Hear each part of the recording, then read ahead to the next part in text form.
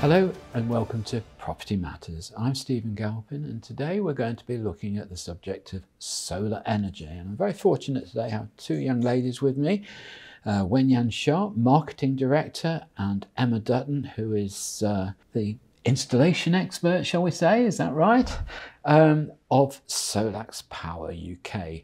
Solax Power are one of the biggest companies in the UK, providing both solar panels and all the peripheral equipment that goes with it. So we're going to have quite a technical conversation, and we're going to run this over two programmes because we have a lot of ground to cover. So welcome, ladies. Thank you. Now, the first thing I want to do is sort of simplify the conversation a little bit, and we're talking about solar energy, and we all know that the simplest way of getting this is you put some panels on your roof and it catches the sun and turns itself into energy one way or another.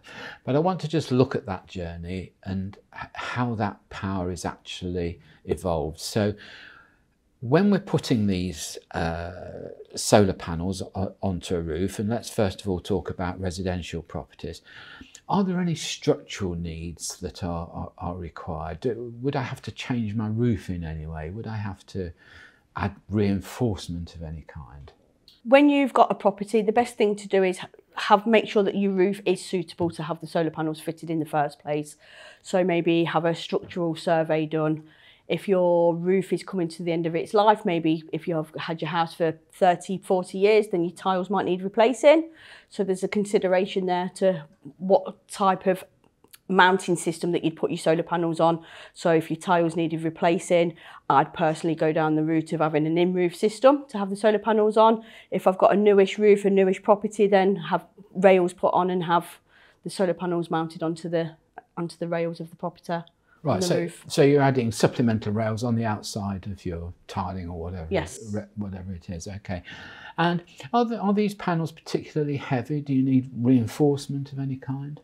So the panels, we don't actually make the panels ourselves. We work with panel manufacturers will work with our equipment. So the panels are usually 1.5 meters by 1 meter long. Obviously they'll range, different panels will range. They don't need reinforcement to the panel. The panels will sit on the rails that go onto your property, or in the mounting system. If you're going to have a in-mount system, then they'd fit into there. Okay, and I suppose on a count of 1 to 10, is this a particularly disruptive process that I'd have to go through? Would my living be disturbed terribly? Not necessarily. If you go down the route of having a good installer, obviously do your homework and pick a good installer, then usually the process of having the panels put on your roof can take anywhere from a day to 2 days, depending on the amount of panels you're having done and what type of roofing system that you're going to put the panels on. Okay, just while we're on the subject of panels, when people are buying these panels or thinking of going sort of solar for the first time, what are the questions that you get asked? What's the biggest point of resistance? They worry about the technology, how long these panels last, and cost. Like you asked before, how long would it take for them to get installed? How disruptive to their life? So for example, my house, we had our panel put on in February, only took less than a day. You were probably getting a special job though, given that you... Well, our house relatively new, only about 10 years. So the roof, everything's, not much work need to be done. So if you're looking, if you've got new properties, really half a day, almost a day would be done. And most days now, these properties are built for catering for, put solar panels on. Now, if you look at, these new development, I think part of the government incentive is to encourage developers to install solar panels now as well. Okay, and two things I want to ask you on the basis of what you just said. You did mention the life of the panels. What sort of life would you expect from a... For panels, usually about 25 years now. Right. Yeah. Okay. So I mean that's quite a considerable time, and it is plenty of time. to try and recoup your capital cost, I suppose. So that's quite good to know. Yeah. Also, people worry about, you know, if they move in house, whether that devalue their house. Actually, nowadays it's not, because you put these equipment in your property now. You improve your EPC rating, so which add value to your property. Absolutely. If you do sell your property. Yeah. And the other point is, you mentioned developers. Now, I've been in property development one way or another for, well, seems like 100 years now, but anyway. Developers are not known for being very entrepreneurial when it comes to new materials, new technologies, new ideas. How much of a resistance do you get if your distributors try and sell into a developer to include solar panels in their construction? Do you find a resistance? Do you? These days I don't find so much resistance, because a lot of incentive from the government. For example, I mentioned earlier about the EPC rating, and also, you know, tax benefits. At the moment, there's no VAT for panels and batteries, storage, and anything related to solar products. So I presume that's a 20% saving, really, isn't it? Yeah, for home users, definitely. Yeah, a big saving. That's good to know. And coming back to you, Emma, do you think that developers are, shall we say, competent enough to include this sort of technology, or do you have to spend a lot of time with them to show them how the installations work and what they need to? Not so much the developers, well, not so much the developers as such. I do think they probably need a little bit more education, maybe around the equipment and what it can do and how it can benefit the homeowner. A lot of developers will put for a minimum of 2 solar panels on and an inverter to convert the energy into the properties for the homeowner to use that energy. However, if they maybe put more solar panels on, offered the homeowner an option to buy more solar panels to generate more energy to be able to increase the capacity. In other words. Definitely, yes. Yeah. Okay, that's good. And again, coming back to any sort of resistances, do you find that architects want to know more about the technology before they'll include it in a building's design? Yes, definitely. Yeah, as I say, if they don't know anything about the technology, then they're not going to want to push it into the properties, because they're not going to want to be able to look daft in a way. Yeah, that makes sense. Now, just staying on the subject of residential, when we were talking off camera, I was very surprised to learn that if you want to have energy savings in terms of electricity, you don't necessarily need to have the solar panels, do you? No. You can do this by way of converting cheap electricity from low tariff times into stored electricity, I presume. Yeah. Is that right? That's right, yes. So, for example, if you lived in a thatched cottage, you couldn't put solar panels on your roof because obviously it's made of straw, hay. So you can have an inverter or a hybrid or a battery charger alongside a battery system. So then you can charge off of your cheap electricity tariff, either at night time or in the daytime, and then use the electricity that's stored in the batteries when you come home from work or throughout the day if you don't go to work and you're at home all day. And you're not going to pay any peak rates, are you? No, you're not. No. That's really interesting. I mean, again, I come back to this business of resistance or question about sort of new technologies. I mean, you've opened my eyes this morning to something new there with that particular sort of remedy for cost saving. How on earth do you get this over to people so that you can increase the volume of what you're doing and I suppose help the climate at the same time? I don't know how you get that over to people in volume. We do a lot of, we now offer free training for the installers so that the installers are competent in installing our equipment, so they know what they know what they're doing, so that then that makes the homeowner more competent and confident in what they're getting is going to be doing what we're saying it does. And then marketing like what Wenyan does for the company now. Yes. On top of the saving, also now people start generate money. So like for example, for my house, I installed in February, and from February until now, besides I use all the energy generated from my solar panel, from the battery storage, and also on top of it, I make over £500 already. So, you know, you can also making money because throughout the day. This is selling the excess electricity into Back the to grid. the grid, yeah. Yeah. So you're not just, you know, saving money, also you can making money as well. So a lot of people now, when they see these kind of benefits, then they realize, you know, it's very attractive. Okay, so just to finish off in this first half of the programme today, when you say, okay, we're getting the idea over to people, who is it that's getting that idea over to the general public? Is it the building supplier, you know, the material supplier that's now starting to stock these products? Is it a wholesaler of building materials? Is it a firm of electricians? Is it a firm of, you know, consultants? I'm not quite sure where one would go. If I suddenly decided this morning I wanted solar power, where would I go?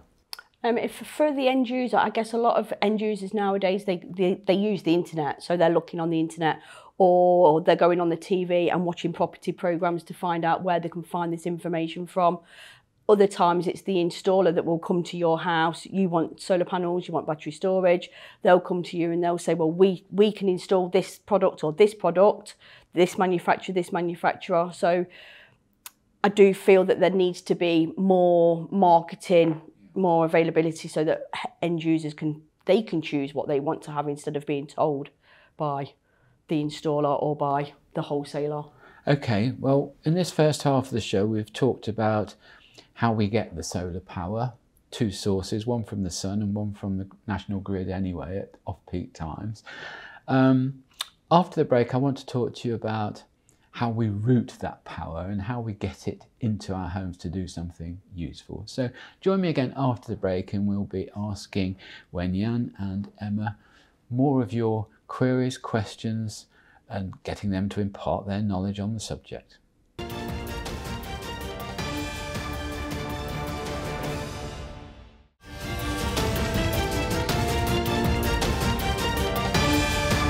Hello and welcome back to part 2 of Property Matters, and I'm joined by Wenyan Sharp and Emma Dutton, who are from Solax Power UK, experts in renewable energy technology.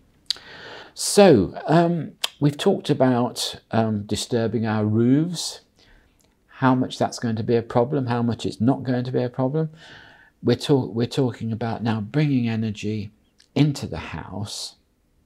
That's fine. So we're on the top floor of the house. We've got a lot of wires coming off the roof. Where do they go next?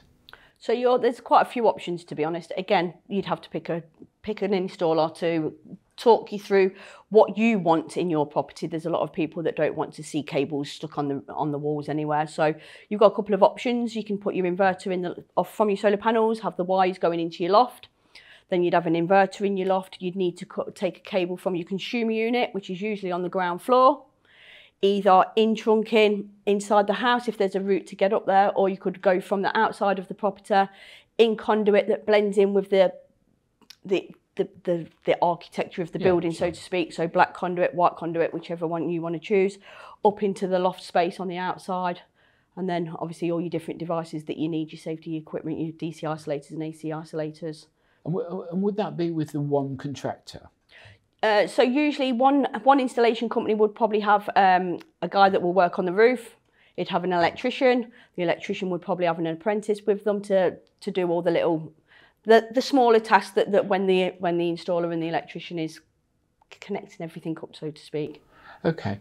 Now, how involved does your current electric supplier get involved in all this? Because presumably you're going to be tampering with his supply into the building. So there's quite a few routes. The G98 route is where you have an installation that's 3.68 and under. So you can install everything first. I'm going to stop you right Sorry. there. So a G what? G98. What's a G98? So G98 is where your installation is 3.68 kilowatts and under. So the DNO, your electricity company, will allow you to put on your property without notifying them first. So your installer can put 3.6 kilowatts of solar panels on your roof. You could either have a string inverter to go with that to convert their DC power into AC power, or you could have a hybrid system that would then have a battery storage connected to it. So you'd use the solar power, the energy that's converted from the solar panels will be changed to AC for your property. Right. Any excess power then goes to your battery, and then any extra, once your battery is full, can then go back to the grid. Okay, and who arranges that commercial transaction between you and the grid? It's usually your installer will do all of that for you. They'll fill out your forms, but you as the homeowner have to inform whoever you pay your bill to, Octopus, Eon, somebody like that, to let them know that you've had it installed, and then they'll suggest a tariff that's best for your property for whatever you've got installed. Okay, now we've talked about a couple of things there, inverters, yeah? Yeah. And we've talked about batteries. Now we're not talking about a couple of little Duracells, are we? We're talking about something quite substantial, are we? Where does that have to go? Before last year, you could install it in your loft. So you could have your inverter can go in the loft, your battery storage can go in the loft. There's now a new guideline out that's PAS 63100, I think it's called. And that has stated that the loft must be the last option for your battery storage. However, we live in the UK. There's lots of different houses that haven't got anywhere outside that you can put the battery systems in. So your installer will do you a risk assessment to see which is the best place. If it's got to go in the loft, then maybe they'll take some tiles out, put vent tiles in, and build you a fireproof enclosure to keep that battery storage system in. Okay, I'm just thinking what I keep seeing in the news about these electric scooters and things exploding. I just wonder about whether how comfortable I'd feel about a battery in the roof. It's different technology. So there's lots of companies out there that will use nickel for their batteries, but the better technology is the LiPo4 technology, and that doesn't actually combust. And nowadays the equipment is that good that once, even if there was something wrong with the batteries, let's just say that it was going to get up to a certain temperature, the equipment that's connected and controlling those batteries will just go into fault mode and switch everything off. And then it would send the customer an alert either through the app or on the screen. Okay. Now, look, let's just talk about something very practical. And I'm guessing that when you're marketing these products, it's something that comes up all the time, especially in the UK. I mean, we're not in the Caribbean or anything, are we? So sunshine's a bit of a rare commodity, isn't it? How can I feel sure that I'm going to have enough sunshine to drive what my home needs? Well, these days, solar panels not based on the sunshine anymore, it's on the lighting. And also, if you have battery storage, more these days, I think people drive towards, and you have better returns if you have battery storages. So you can charge from cheap tariff and use it at peak. And also, if you have leftovers, then you can sell back to the grid. Right. And also for the battery storage, if you limited the space in the house, you can even install outdoors because of the new technologies. There's a heated element inside the unit. So, and also it's portable. So if you move in house, you don't need to worry about, I can't take with me. You can always take with you as well. Okay.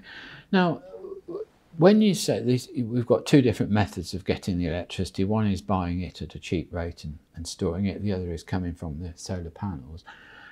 Does that work jointly? Can you work jointly? Yes. You can have both systems. You can have both systems. Yeah. In my house, I have both systems. So when the sun comes out, it automatically generate power from solar panel. So the solar panel will, whatever I need to use in the house, that's first preference.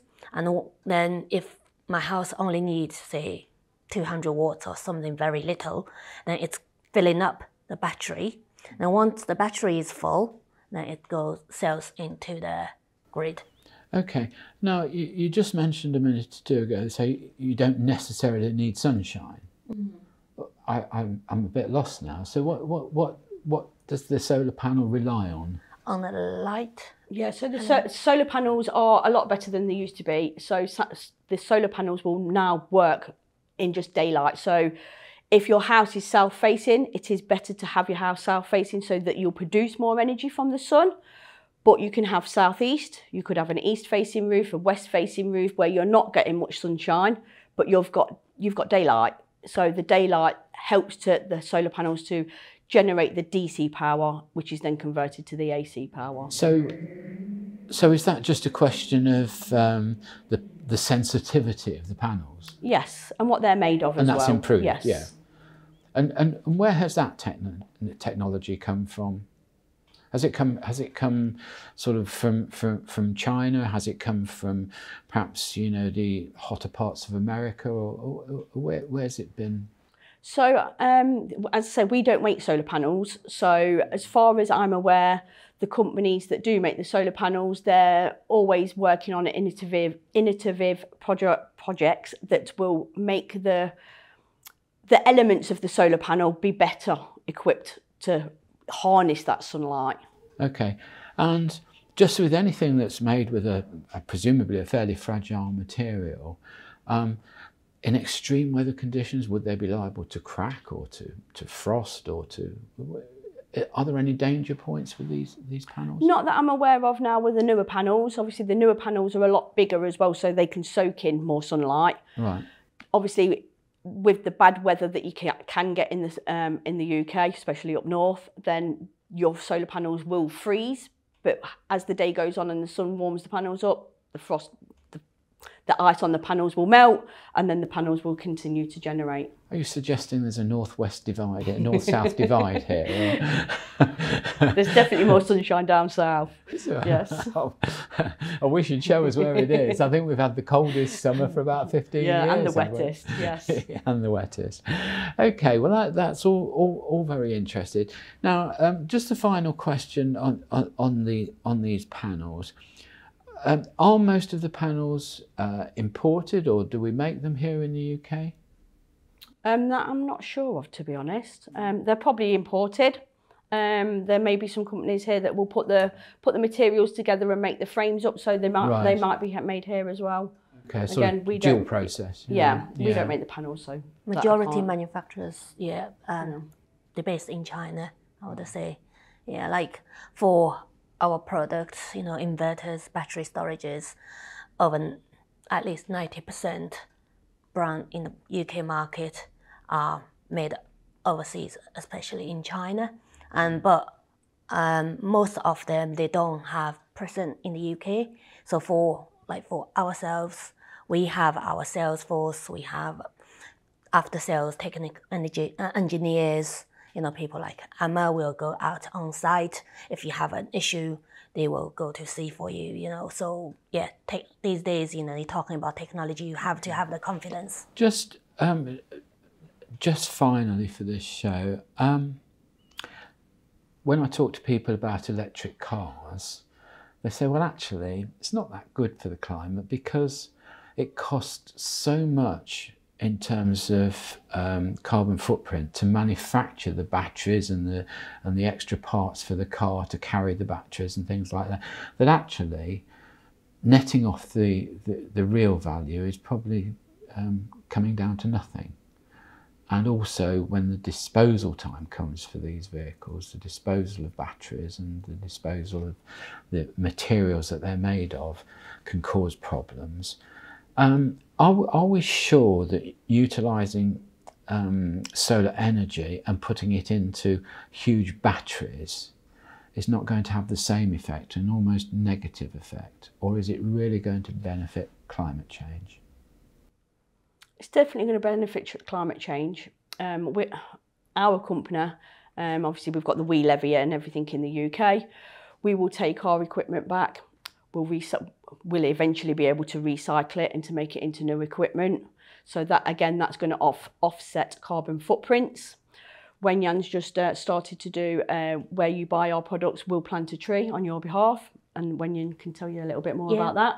So, you know, if you help us to, you know, promote our products and, you know, let people know how you find about our products, and will send us the details. We'll plant a tree in Madagascar for you. Okay. Well, there you are. You can plant a tree for Property TV. Yes. There you go. Okay, ladies, thank you very much for taking part in this first show on this subject. We'll be filming another show very shortly, and we'll delve a little bit deeper into your subject. Thank you both for coming on today. Thank you for having us. Thank you for watching, and join me next time on Property Matters.